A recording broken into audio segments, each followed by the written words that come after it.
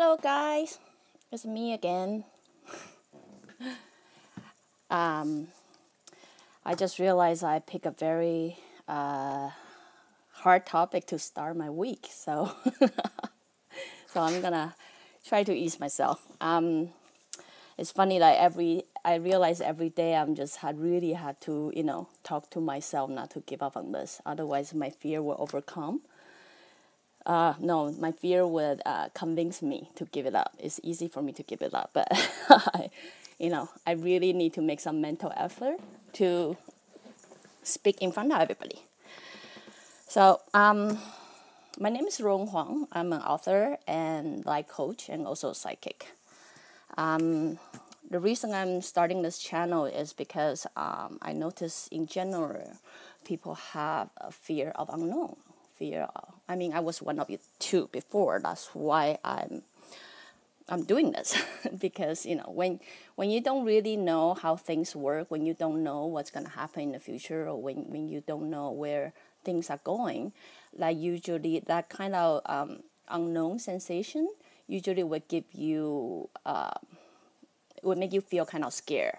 I think that's why I'm here today, because it took really long time for me to come to this point. Like I finally understand everything connect together, and then there's really no need to be scared or afraid of the unknown.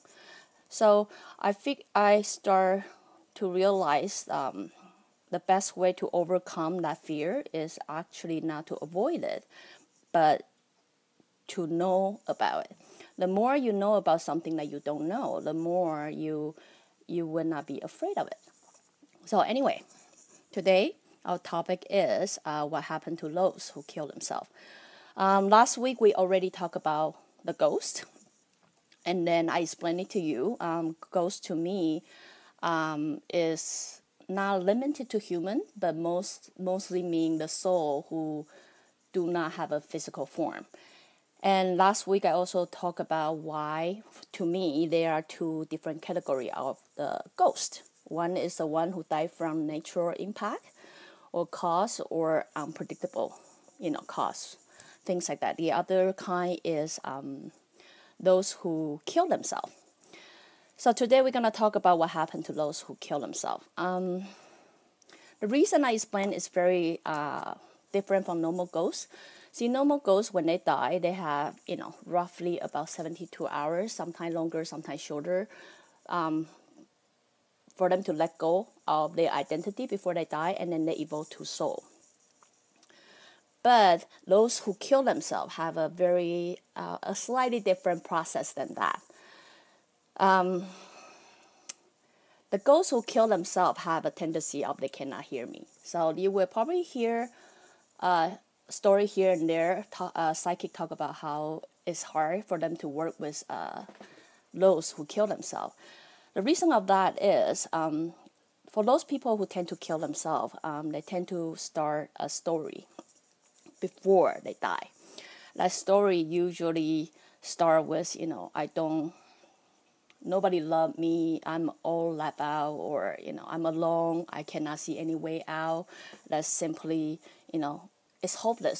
So they don't just kill themselves for the fun of it. They usually have some kind of story or some kind of story that start creating before they die that might make them have a very impulsive decision. This is it. This is the only solution I can have for myself. So what I try to say is that story that person that start creating before they make the decision, they decide to create themselves. What they do not know is that story then start forming almost called soundproof isolating room, where that soul is gonna stay after they die. So, which sucks. I will tell you why it sucks. The story usually wrap around about how they've been forgotten in this world, how they got no way out, how there's no nobody's there for them, nobody's love them. They simply don't see anything. So, they sometimes may even see other people and have that jealousy or something that's brewing inside them. That emotion or that scenario, which is may or may not be true, but depends on what they truly believe, right? Like, because I could love someone, but if it's not the way they like it, they might assume I don't love them. So in this case, what I try to say is we focus on the story that person created for themselves before they die, and then they decide to kill themselves. So after they kill themselves, their soul cannot really just let go. It couldn't just end there. So what it does happen is they start living in this room that almost a virtual reality, that which I tell you is totally soundproof for outside world and is very isolated. So what this room does is it replay the scenario. We replay the scenario for you to till the moment that you kill yourself. It replay the scenario why you believe people don't love you, why you believe this is happening to you, why you believe there's no way out. So if the reason you kill yourself is because you have a very mean boss, let's give that as an example, and this boss, every day you go to work and this mean boss just really bullying you and things like that, what this room does, which I say is some virtual reality room, is it will start from very first incident this boss is being mean to you, and then it will continuously playing incident over and over and over until you cannot take it anymore and you make the same decision again to kill yourself again as a ghost. But we all know ghosts cannot die again, right? So the moment you make that same decision again, you kind of hit a replay button. So they start over again and then play that scenario again. There's a reason for this, and I seen so many ghosts trapping this, and it was hard for me to watch because I realized how hard it is for them to be trapped in this dimension where I have no key and no way I can help them out of this. The only way that this room was shattered, like break apart and things like that, is is only when this specific soul had decided killing themselves is no longer a solution. So what they do is they will start to find a way out. Or they will say, probably it repeats so many times, they're doing the same scenario over and over, and then to a point they just say, that's it, it doesn't work. Killing myself just not working.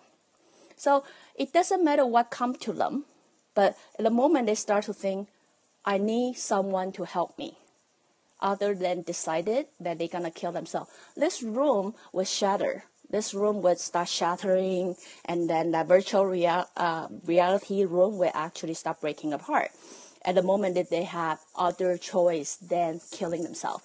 So once they're breaking apart, what they're becoming is they become a normal ghost. Normal ghost is they start to see what truth really is. That is to say, at the beginning, they might think this boss doesn't like me, hate me or whatever. They start to realize that is not really what it is. The boss might be in his story and happen to respond, badly or things like that. So they start, after they left that room, they start being in this mode. They are actually able to observe or review what really happened, what actually happens. So, only when they review what actually happens, then they will understand, this is a time they can kind of let go of their identity, and then they can move to the white light. I'm going to use white light for now. I think that's easier for everybody to understand.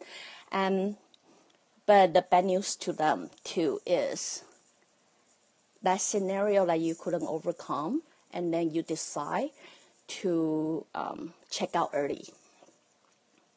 The truth is, the next platform, the next life that you plan for yourself, most likely you have to do that over again. So, in soul aspect, this concept sucks. It sucks big time. But, there's also benefit to it. I hope I can reach it or explain this to you guys later on. But, what I try to say is, what I really try to say here is, killing yourself is not a solution. I mean, sometimes people might even let you believe it is, or it is a cool concept, or whatever people will say out there. But for people like me who actually see them, I see them suffer, and sometimes it's hard for me to watch. So, I just really want to propose, don't even consider that as a choice, because I'm here to share because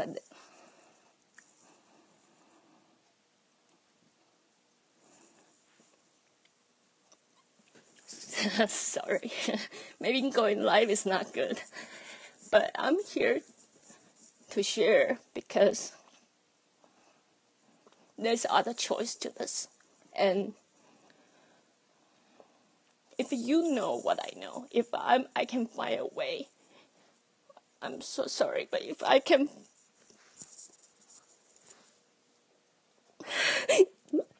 I'm sorry, this is so inappropriate, but I'm gonna wrap this up really quick anyway. So if there's a way I can share what I know with you guys, I think I can help you guys all find a way to make a better life for yourself. So anyway, back to the topic. What happened to those who kill themselves? As hard as it is for them, I want you guys to always know they will always have higher spirit guy standing right outside their room, waiting for them to break apart. So what I want you to know is you're never alone. There's always people there for you. They are there to guide you. For us, who may dealing with loved one who kill themselves, somebody they know or even don't know, I say, my suggestion would be, instead of telling them to live a better life, instead of say, just do that, just think positive and things like that. Understand what I said before. They have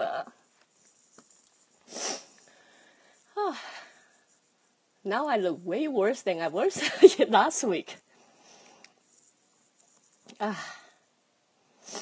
Okay, what I try to say is, those people who make a decision of killing themselves, they don't just make decision right at the moment. The story is usually created long time ago. You would be able to see it, but because you will start to realize they are living in their story and they couldn't really quite hear you. And then they will slowly isolate themselves, like they are trapping themselves in this isolating room.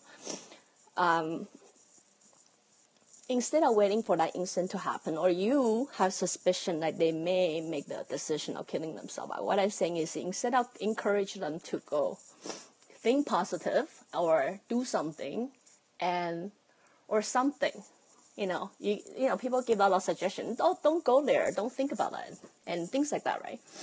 What I try to say is, sometimes just be there. Just be there for them. Sometimes just be there, not talking, but just be there, because they already expect someone gonna tell them how to live their life. But what about just sit there? Just sit there and then watch a movie with them. Just be, give them your present. Give them your present to let them know they are not alone. So maybe when they're ready to listen, they will hear you. Or sometimes you just not good at sitting alone. What you do is take them out, experience the world. The more they discover who they are inside, the more they discover it's okay to be like this. That bubble will break. That's what I try to say. So anyway, today is pretty bad performance, but I hope tomorrow will be better. Oh my goodness, I'm looking really bad. So, you know what? Tomorrow, let's talk about incarnation. Reincarnation. The reason we talk about reincarnation is every psychic's knowledge based on hugely on their background, right? So, if on their background, this is part of their knowledge, the chances when they become sensitive, they will dig into it. But if on their background, this is not part of their knowing, the chances, even no matter how sensitive they are, they will not look into it. So the reason I want to talk about reincarnation is I am Asian, and then my background is hugely based on reincarnation. So it's not just Taiwanese, it's Chinese, Japanese, Thailand, or, Indian. We base what we believe based hugely on reincarnation. So I think I need to at least bring it out and introduce it to people before I can start introduce every other vocabulary in my mind. So anyway, let's wrap this up. Today's topic is what happened to those who kill themselves. And I promise I will not choose such a heavy topic on Monday. But definitely not making Blue Monday better. So if you are interested in it, you can always go to my Facebook or go to my website at ruowen.com, RUOWEN, and hopefully I can see you tomorrow. After I tell myself not to give up. So I hope I see you guys tomorrow then at 10 o'clock. Bye.